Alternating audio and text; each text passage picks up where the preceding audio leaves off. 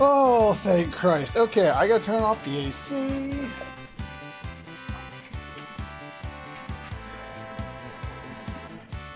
Okay, we can start the episode now. It took probably over 20 minutes in order to get this done. Hey guys, welcome back to Let's Play Final Fantasy VI. Last time, what did we do last time? Doesn't matter. We got the thing that we've been trying to get forever. As far as my setup on Mog, gave him the red cap. I had originally planned on trying to make use of... Where is it? Where's that muscle thing? Someone else... There he is. I was trying to make use of the muscle belt. I was hoping that maybe Locke could deal enough damage with the offering to take out the pug in one shot. Wasn't able to do it, so instead we went to the fallback, which is just to use Mog, and he just needs that extra little bit of HP. The red cap gives you that extra 25% HP, which brought his HP finally over the amount of damage that the pug does with Step Mine.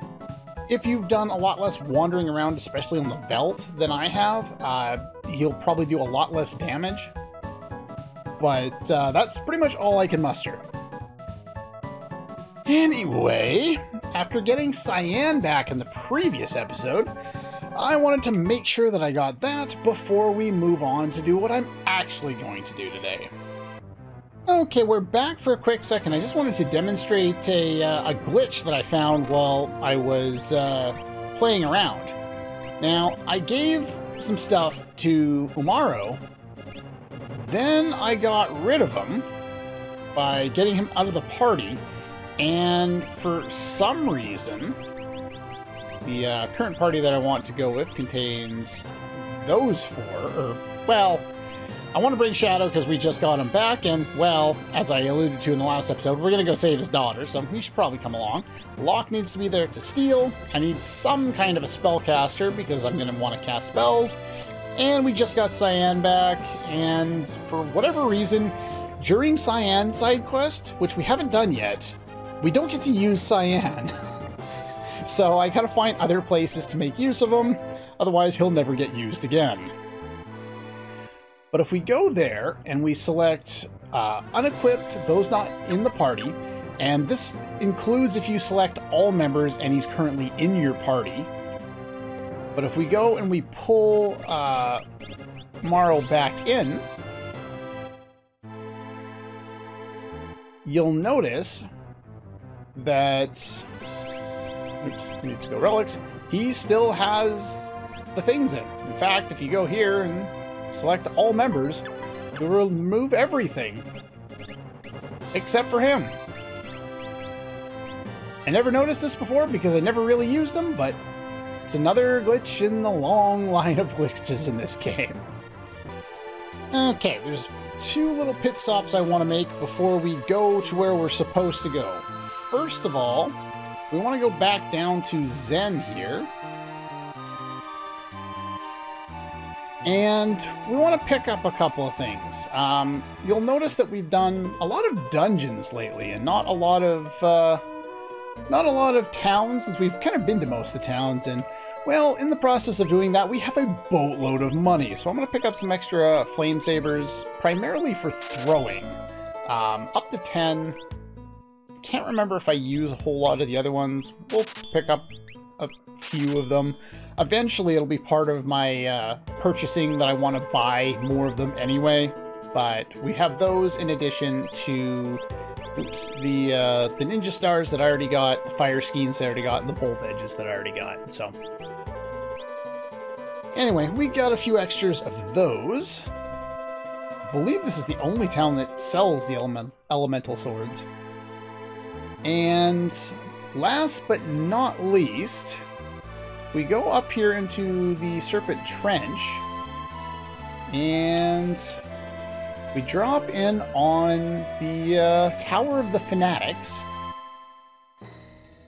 Hey, Strago! Strago? Strago? Hey, Strago! Hey, Strago! What are you... Okay, well, I guess Strago's not going to do things. You just want treasure. sold their hearts to Kefka. All they do is mope around thinking of him. 100,000 GP, I'll tell you about a secret treasure. Well, lucky for you, I have a save state that I can just make here and get it without having to pay. Here's the scoop. Beneath the desert of Figaro lies an ancient castle, loaded with treasure. Old man who lives in the weapon shop is Narsh is looking for you. Well, I've been to both of those places, so you basically gave me nothing. Good thing we can undo that. Nah, we're not going to give you any money. Members of the cult of Kefka live in the tower. Something wondrous atop of it. You can only use magic attacks inside, so unless you're magic strong, you'll never make it to the top. Well, I've only got 2 really strong magic casters. There's a 3rd one. Let's go get a 4th. Let's get back in our airship, and we will head over to Jidoor. And, well, we heard something about a little girl and a house of an artist. So let's go check that out.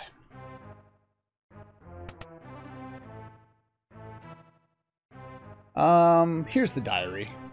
Owzer's diary. One of the NPCs in town said that they read it because it was just sitting there. So let's read it. Spent an absolute fortune. It's my largest painting yet, so I won't be able to put it with the others. I'll decide later where to display it. Artist came from Zozo today. He wanted to see his work. What a waste of time. Okay, showed me his work. Oh, wanted me to see. Yeah, okay. I can't read. Bought a new stairway lamp at the item shop. Expensive. But one flip of the switch and everything's bright and cheery. Good to know. Invited over an artist from Culligan, about as talented as a bucket. Well, okay. Something's happening to me. It started when I had that picture painted. Starting to hear odd noises coming from downstairs. Now, you'll remember before when we tried to come up here, we couldn't because everything was off and it told us to stay away. So we had to flick the switch to turn that one on. Now, you'll remember we already fought the flowers here, so you can't fight them again. You can encounter them on the Veldt if you want to steal more Nutkins. We already talked to this thing. Talking to it a second time gives you the letter. And some armor. Looks ancient. A lamp, maybe? Well, looks like the other lamp. Picture of an old urn. Treasure chest. There's only one left that I haven't talked to. Picture of a lovely lady. Well, not quite as lovely as we thought. This is Darling. I don't think I need to steal from you guys, actually, but let's just kill them. That's fine. I believe Terra should be in the back row. Darling, level 37, weak to poison. You can steal a Moogle suit from them, as well as you can MP kill them. You'll notice a number of the enemies around here, you can steal those suits. Moogle suit, Chocobo suit, Nutkin suit. It's one of the kind of effects of this area. And this opens up into the basement that is quite dark, but there's not really anything we can do about that.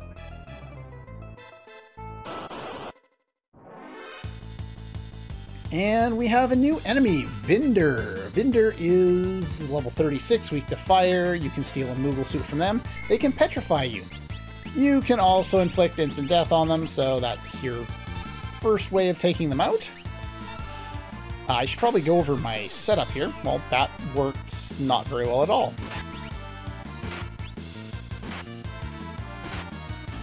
Well, they're gone. One magic point. Alright, let's go over the setup here. We've got the economizer on. Basically, if you're not using the economizer right now, you can do other things, and you can have whoever's casting a lot of spells, especially X-Zone, because it costs like 53 MP to cast. You can either equip them with the gold hairpin if you wanted. It cuts MP cost in half. You can equip something else, like maybe Marvel shoes or whatever they are. You can equip those and then just cast Osmos every once in a while. I'm just being lazy. That's all it is. Shadow or Block has the Offering and the Sneak Ring, because I am going to try and steal a couple of things around here. Shadow, Hero Ring, Memento Ring, protecting against instant death. Not that it's a major issue, but it's something. And I just threw stuff on Cyan, whatever. He's got Bismarck to work on levels. I still have Shadow on Raiden to work on things. He might end up learning the Quick Spell, even though that's not primarily why I gave it to him, but I will have my my spellcasters working on that shortly. And she's still working on Life 3. Once she's done with that, yeah, I'll be moving Raiden onto her so she can start working on Quick. Huh? What? Uh-oh. Well, that's not good. We have Soul Dancer and Wildcat. Again, you can steal from these guys. The Wildcats here are level 36, weak to fire and water. You can steal a Tabby suit from them, as well as inflict instant death. And ow, okay, let's not and say we did, thank you very much. The Soul Dancer will counter pretty much anything you do with Red Dance. Let's get rid of those. Steal from whatever's left. There was a mix-up or something just weird about the way that their AI script is, because in their AI script they have or in their stats, they have like a decent magic stat and they can cast a number of spells, but all they do is throw weapons at you. Like, that's what their AI script does. Every single turn they throw a different weapon at you.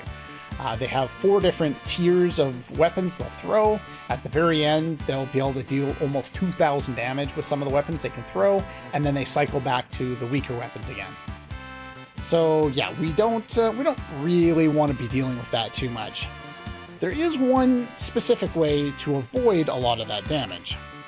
But yeah, Soul Dancer, for some reason level 22, a lot lower level than a lot of the other ones. Weak to poison, you can steal a Moogle suit from them. You can also MP kill them pretty easily. I think they only have about 100 MP. Shadow gained a level, Terra gained a level. I kind of wanted her to be working on other things, but that's fine. Which door am I going? This one. Okay.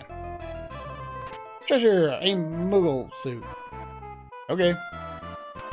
And then up here, nothing in there. But a relic ring, nice and hidden back there. What's this? Okay, and in this battle, we've got a new enemy then. Crusher. Start stealing from dudes around here. Throw an X-Zone if you want.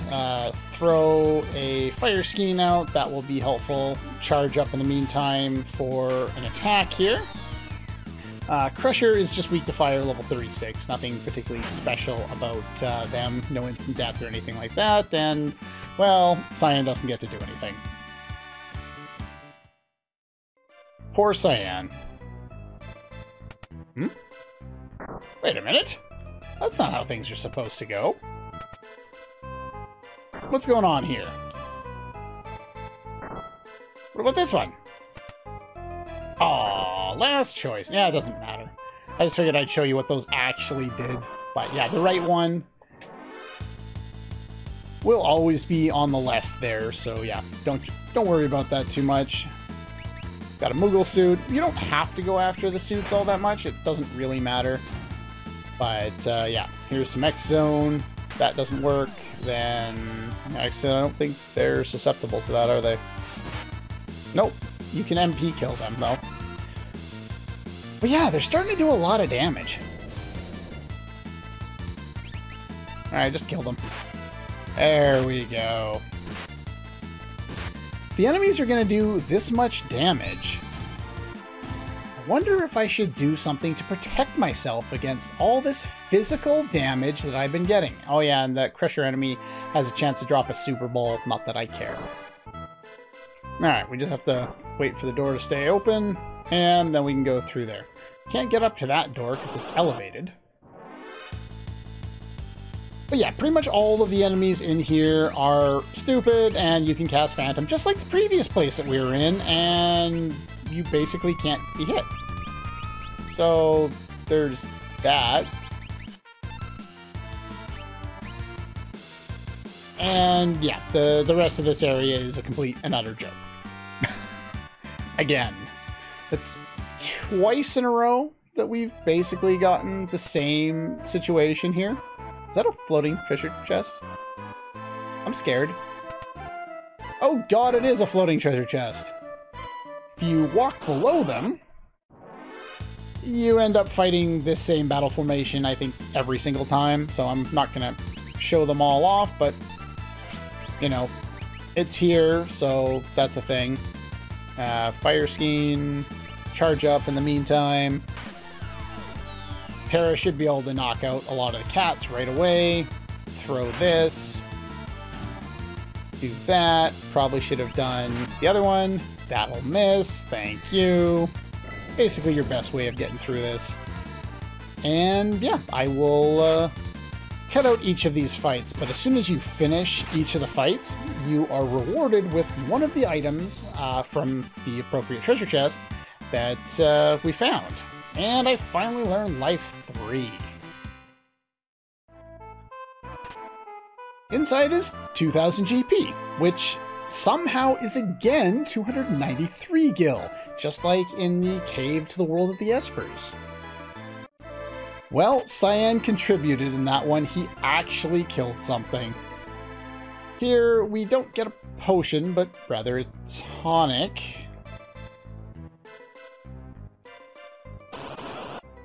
Oh my god, he killed something again. And again, this is not an ether, but a tincture.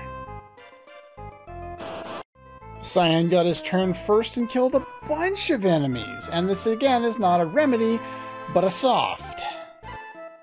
Now, they made the same issue here that they did in, in the Cave to the Sealed Gate. 3 of the same items. This is why when we found an ether last time in there, I had thought that that was supposed to be a tincture as well, because I was remembering that I thought all 4 of the items were duplicated here, but no. Instead, we got, we only had the 3 of them. But if we want to make a call back there, we got a remedy, a gold needle, a medicine, and thank you, Google, we indeed got a divorce. Google, you're not helping. Okay. How do we get out of here again? Oh yeah, that's how we get out of here. Still Life. I don't think we've fought this guy yet. Still Life is level 37, weak to fire, uses poison, can be MP killed. I don't think there's anything useful I need to steal from you. He can do some things that, yeah, he can use Condemned, which will inflict a status on us, which will actually remove our clear status once. And that's pretty much it. So we could reestablish it, but here's a doorway. Here's a save point. If you remember that doorway that was too high, the door on the left here will take us there. The other one takes us to the end. Okay. All done with that.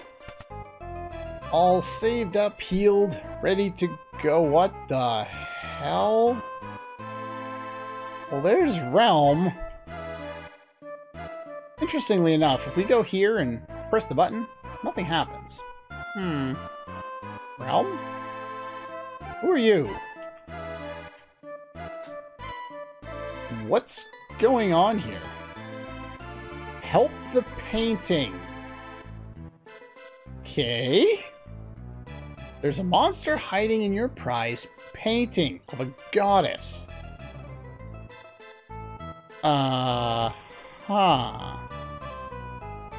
And now it's nearly impossible to get it to show itself. Okay.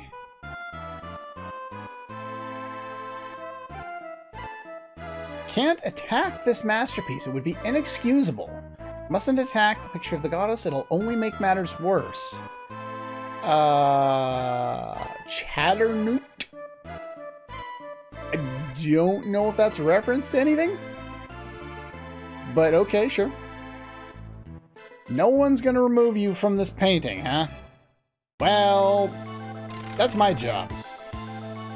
Chatternook has two forms, the girl in the picture and the demon form.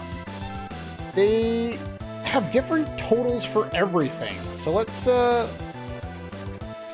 start by doing the only thing that Cyan's really going to accomplish in this fight. We don't need to steal. We don't really need to set anything up too much.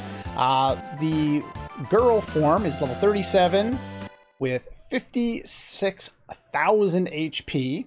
Absorbs pearl and water, is weak to fire. And the other form is level 41 with 30,000 HP. And can use Bolt 2, Bolt 3, and Flash Rain. We have Thunder Shields or Minervas or Force Armors to protect against these things. And yeah, I'll go over some of the attacks as we go.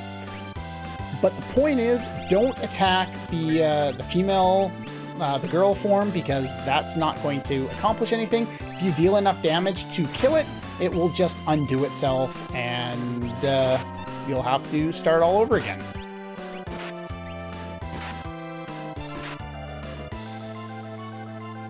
And I think we just beat it. He will cycle into the other form, I think, every 40 seconds. And he's gone. Now, the interesting thing about this fight is he also has a Flash Rain ability, which I think is Water and Ice Elemental. We're half protected against that. The female form has some interesting attacks. Doom Kiss, which sets Condemned. Lullaby, which I believe targets everyone and inflicts sleep, so I dodged a bit of a bullet on that one.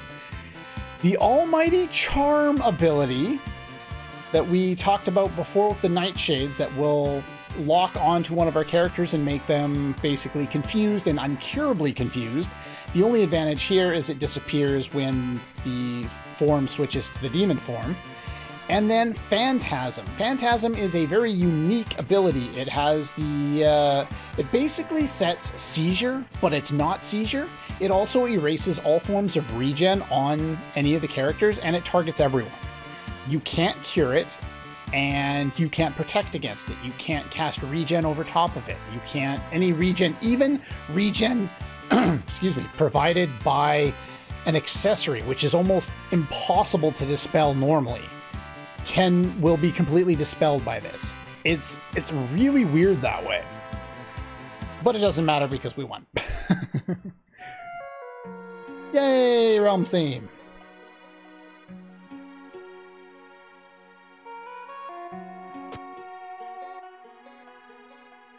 Yeah, the monster croaked and so did my voice. Thank God for editing. Thanks for saving the day. The picture's more precious to me than my own life. Now, if you'll remember, we met the guy named Owzer before. I'm not sure if he's just supposed to be sitting in a chair, but he looks like this giant, like, shoomy-like blob. I don't know about you guys, but there's a couple of really weird sprites in this game, and Owzer's sprite is one of them. What was a monster doing in the picture? All started when I bought a stone at the auction house. Took one look at it and suddenly felt I needed a portrait of Starlet. Several artists, but none could muster enough skill. Then I heard about Realm's amazing ability. She's like 6 and she's like the best painter in the world. I call bullshit. I brought her here and put her to work. Slave driver. While she was painting, the thing came along. I must have been enticed here by that stone. Where's the stone? Stone? It's over on the bookshelf, which is why I pointed this out. This is magicite. I don't need it anymore. Bad luck. Just take it and go. We got the magicite Starlet. I gotta go now, but I'll be back to finish the painting. And for doing that, we get Realm back. Now, getting Realm back gives us access to one other thing. Okay, we're back, and like I said, there's one additional thing we can get.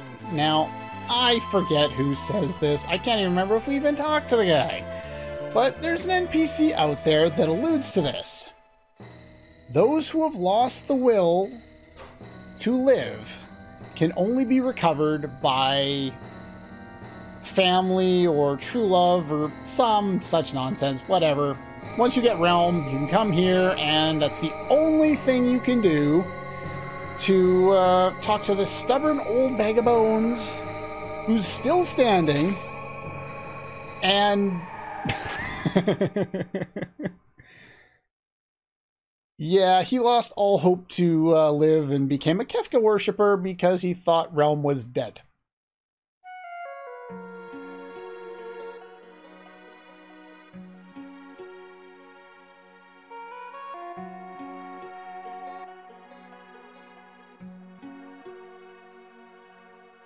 Yeah, he's an idiot. He thought she had kicked the bucket. Think I was gonna check out before you, old man?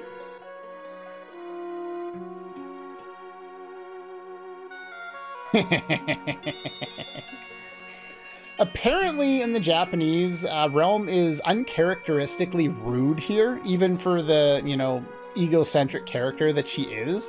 She's apparently really rude in this situation, and that's as much of a shock as, you know, the scene itself. But yeah, as foul-mouthed as ever, bless your heart. Come on, Grandpa. And for doing that, we recruit Strago all over again. Make room for me. And he is now a character that we can recruit all over again. Meaning, we could go up here and do some things because, well, like we were talking about when we were here before, the enemies here can only use magic, as well as us. Magic is the only thing we can do here, and we have 4 proper mages. But we have a whole new world to explore, and Strago learns enemy skills. So next time, we're going to take Strago around the world to learn a bunch of enemy skills and get him all prepped up so that we can not come here. I'm going to save this one probably for last. It's probably the most difficult of the bunch, but I am going to go and find all of the different lures that we can get with him. And then I think we should do Cyan's side quest next. That's all for this one, and I'll see you guys next time.